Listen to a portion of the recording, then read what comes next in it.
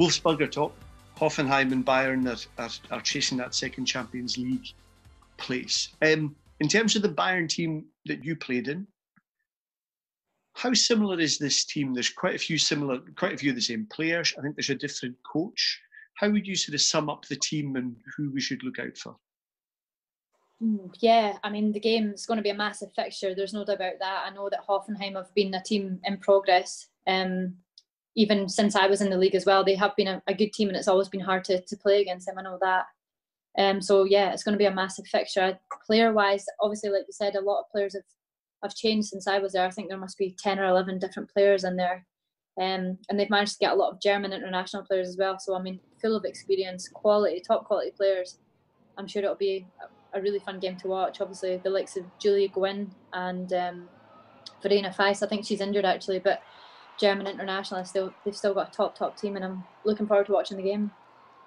One player who always catches my eye, she always reminds me of Kim Little, is Dalman, in the way she picks up the ball, runs with the ball, and brings other people into play, and similar stature as well.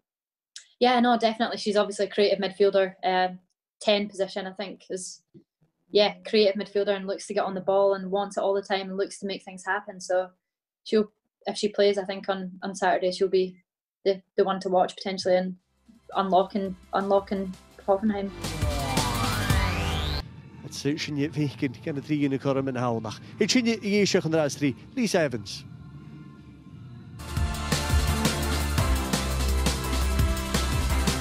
You went over to Germany as quite a young player, as somebody who had been learning the game at a good level here.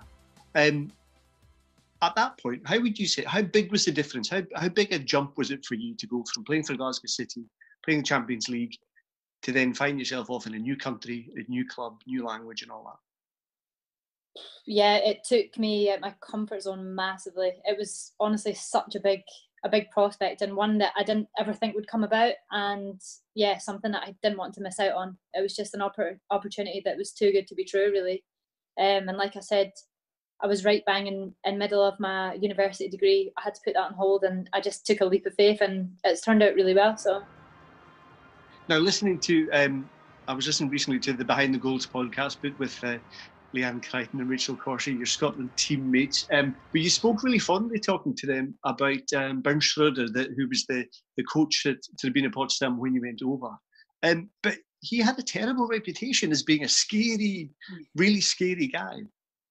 Yeah, I mean, like I said, I really liked him. We got on really well. We had a good relationship. I almost thought he was just a nice big old granddad. That's just kind of the figure that I saw from him, and yeah, we got on really well. We had a really good relationship.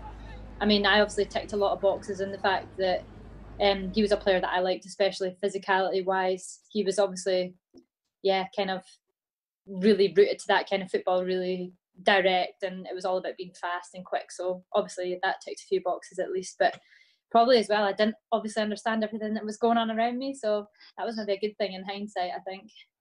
It seems to be getting a bit harder in Germany for the likes of Turbine Potsdam, Frankfurt, teams who dominated, teams who've won multiple European titles themselves. They've now got that challenge from the more established men's clubs, Wolfsburg, Hoffenheim, Bayern Munich, where you were. Is it getting harder for them, would you say, to compete against even the facilities and the draw of these teams? No, yeah, without a doubt. Obviously, like you said, it's a standalone women's team, very much similar to Glasgow City. I liked that aspect of it because it was very much family orientated. It was very much like a community, and the whole of Potsdam got behind you, and it was just a massive event. When we had a game on Sunday, it was a massive event in the town, and it was just great to be a part of that kind of family, if you like. When you moved from Turbine Potsdam to Bayern Munich, how big a change was that? I mean, you were staying within the same country, but Potsdam, to some extent, much more of a community club, and Bayern, one of the biggest clubs in the world. Yeah, obviously the men's team, everyone knows them, massive team. Although we didn't have a massive affiliation with the men's team, we obviously very much trained in our own facility out in the middle of nowhere in Aschheim. It was that concept of it and aspect of it was really similar to Potsdam. still kind of standalone team, if you like. It wasn't too much affiliated. Now I know that the women's team are based at the men's training ground, which is amazing. I've heard the facilities are absolutely unbelievable. Unfortunately, I left the year that they switched over, so I missed out on that. But yeah, I mean, similar in many ways, and also really different. Yeah. And the German game is maybe not quite at the peak it was in the years that Potsdam won the European title twice and Frankfurt 3 or 4 times. I think Lyon have been dominating recently. Where would you put the Frauen Bundesliga just now as a par? Is it on a par with where you are in England, say? I still think so, yeah. I think it's still regarded as one of the best leagues, definitely in the women's game. I think at the time that I was playing there, it was probably even potentially better than it is now. I do think there is a lot of players even coming over to England, going to America. Obviously, Sweden's got a top league as well. So there is other leagues, I think, that have definitely caught up with the German Bundesliga, Frauen Bundesliga. I think at the time, like I said, I was there, it was top level. And I do think you still see teams like Wolfsburg. They're in year in, year out Champions League finalists. So although that Lyon do seem to be the top dogs, I think top dogs. I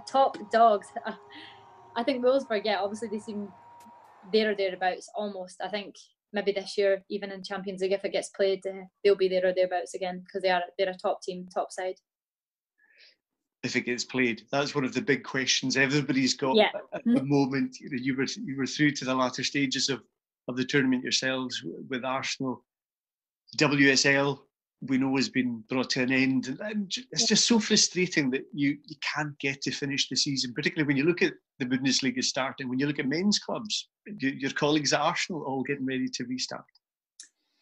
Yeah, I mean, it's disappointing, obviously. I think for us, the decision had to be made either way, just kind of because we were still training and trying to think of being back in the training pitch, and that was really difficult, actually, the past few weeks. And now that they've made the decision to just end it, it's really disappointing for us. We're sitting in 3rd place, and we'd like to have played those games and had the chance to finish 1st or 2nd, but it is what it is. I think we need to look at the bigger picture and for everyone's safety and everything else that goes along with it. I think it's probably the best decision, and unfortunately it's disappointing, but there's nothing else that we can do about it. So